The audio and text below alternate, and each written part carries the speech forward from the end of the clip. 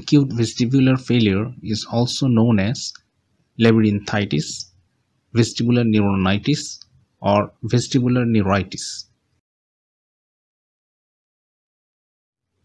It is believed to be an inflammatory disorder selectively affecting the vestibular portion of the 8th cranial nerve. The cause is presumed to be of viral origin. Clinical features. The typical presentation is usually with the acute onset of the following: vertigo, nausea, vomiting, and balance problems. These are due to the vestibular lesion that causes a sudden asymmetry of the normal vestibular nuclei neuronal firing rate. Symptoms generally develop over several hours, peak within the first 24 to 48 hours, and typically last several days before resolving without intervention. They are typically constant, in contrast to the episodic symptoms of other peripheral causes such as benign paroxysmal positional vertigo or Meniere's disease. Symptoms are worsened with head movement but not triggered. Patients will likely note a preceding or concurrent viral illness, but it is important to note that the lack of this history does not rule out the disease, as it is reported to be absent in up to 50% of patients. It is vital to ask the patient about accompanying symptoms that may suggest central disorders of vertigo, such as visual changes, somatosensory changes, weakness, dysarthria, incoordination, or an inability to walk. If any of these are present, one must broaden the differential with central causes of vertigo. When the additional symptom of unilateral hearing loss is present, this shifts the diagnosis towards labyrinthitis. When attempting to differentiate this associated hearing change from Meniere's disease, it is important to know that Meniere's disease also presents with vestibular and auditory dysfunction. Still, patients with Meniere's have more episodic and not continuous symptoms lasting 20 minutes to usually no more than 12 hours. Patients will have a normal physical and neurological exam. The clinician needs to look for clues that might point to a central cause of vertigo, warranting a more thorough evaluation.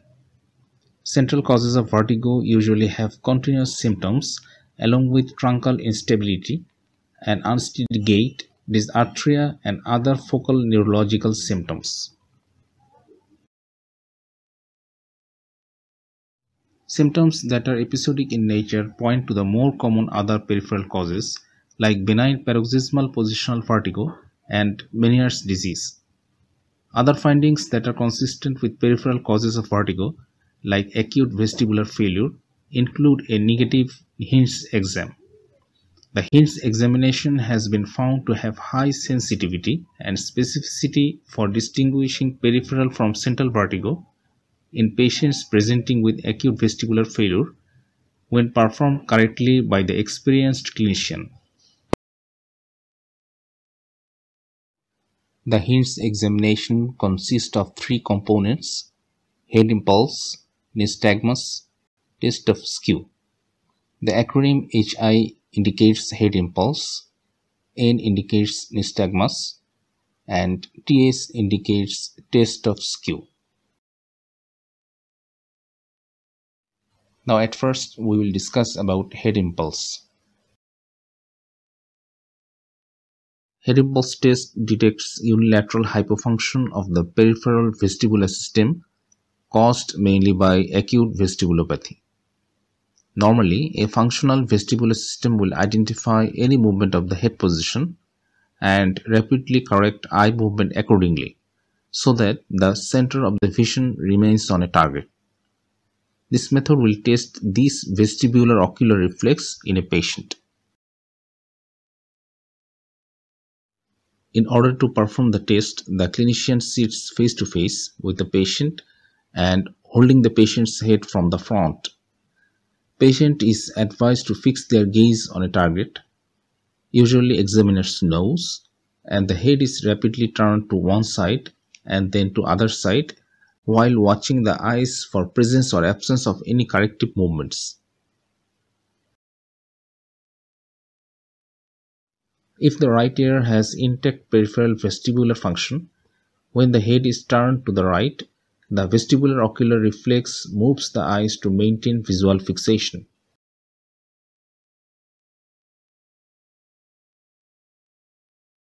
If the right ear has impaired vestibular function, when the head is turned to the right, the eyes move with it, breaking visual fixation, and a refixation saccade is seen as the eyes dart back to examiner's face.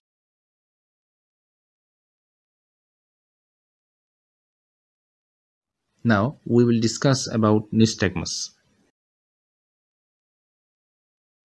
According to the direction of fast phase of nystagmus, there are two types, unidirectional and bidirectional.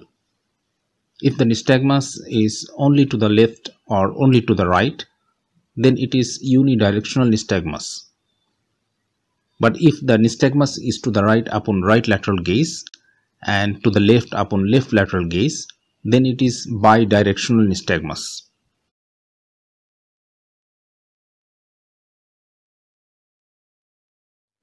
Observation for nystagmus in primary right and left gaze is done.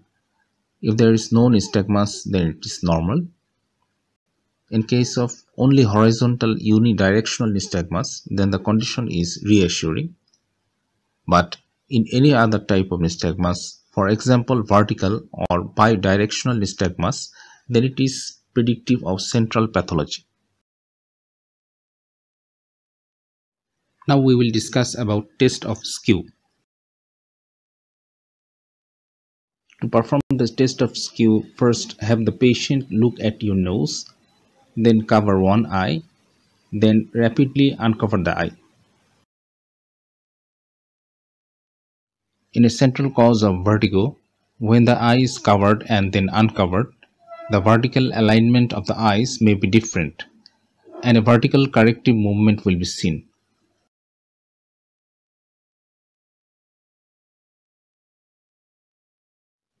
Note that the Hinds exam should be performed only in patients with continuous vertigo, because if not active continuous vertigo, then vestibulo-ocular reflex will remain intact and head impulse testing will be normal with no corrective saccade observed. In case of benign paroxysmal positional vertigo, where there is not continuous vertigo, and in patients without vertigo, findings may falsely suggest central pathology. The diagnostic basis is mostly on key signs and symptoms of acute vestibular dysfunction as mentioned before. Neuroimaging of the brain with MRI or CT is not indicated in most cases, but can be helpful when exam findings of a peripheral lesion are inconsistent, if risk factors for stroke exist, and symptoms do not show improvement within 48 hours. An MRI of the brain is more sensitive than a CT scan to rule out a cerebrovascular accident. Other tests like cervical and ocular vestibular evoked myogenic potentials along with video head impulse testing have made it possible to determine which vestibular division is involved. Most patients recover spontaneously. Some trials showed that glucocorticoids can improve outcome if administered within 3 days of symptom onset.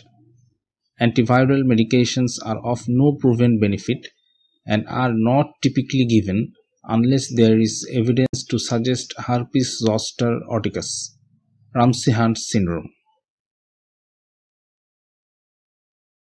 Vestibular suppressant medications such as anticholinergics like scopolamine, antihistamines like diphenhydramine, meclizine, benzodiazepines like diazepam, lorazepam, and antiemetics like promethazine, metoclopramide may reduce acute symptoms.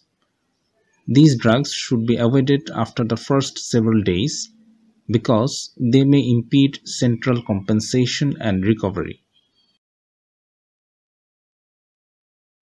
Directed vestibular rehabilitation therapy may accelerate improvement. Patients should be encouraged to resume a normal level of activity as soon as possible.